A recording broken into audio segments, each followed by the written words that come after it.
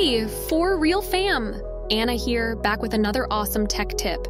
Ever been deep in work on your Mac only to get bombarded with text message notifications? Yeah, it's super annoying. Today, I'm going to show you how to stop getting text messages on your Mac. Let's get straight into it.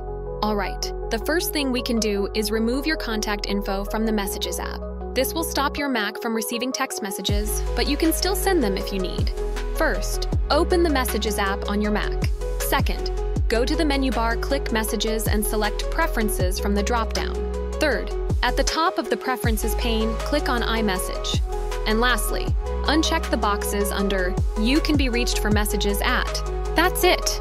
Your Mac won't be receiving text messages anymore, but you can still send them if needed. Next up, let's sign out of iMessage completely. This is great if you want to take a break from messages altogether. First, open the Messages app on your Mac.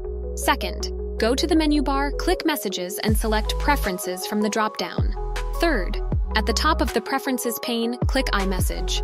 Fourth, click the Sign Out button next to Apple ID.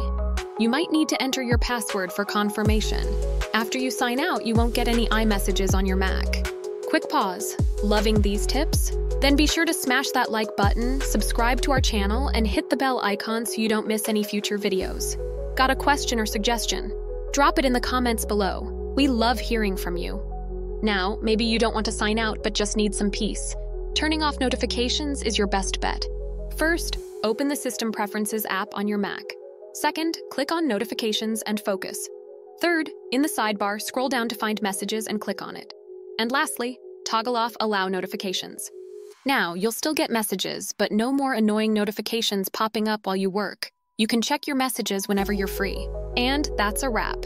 Now you know how to stop getting text messages on your Mac. Hope these tips keep you focused and less distracted.